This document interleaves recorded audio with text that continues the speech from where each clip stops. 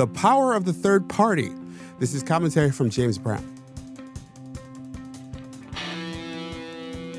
It's election day in most of America, so I asked ChatGPT to write me a 200-word script on third parties.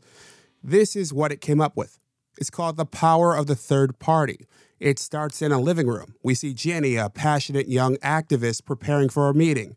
She's surrounded by posters and pamphlets promoting her third-party candidate.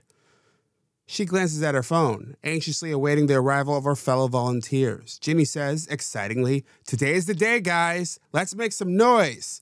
The doorbell rings, and Jenny rushes to answer it. Mike and Sarah enter carrying boxes of campaign material. Mike says, "Are you ready to shake things up?" Sarah says, "Absolutely. We're not just supporting a candidate, we're fighting for change." Jenny's phone buzzes with a message from their candidate, sparking a surge of determination in the room. "We might be underdogs," Jenny says, "but our message is strong. America needs to know more than ever that there's more than two choices." As they distribute flyers and engage in intense political conversations, the energy in the room builds to a crescendo.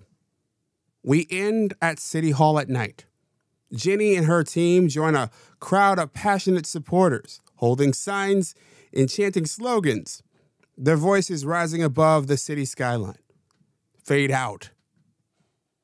It's not exactly Shakespeare, but it's amusing enough.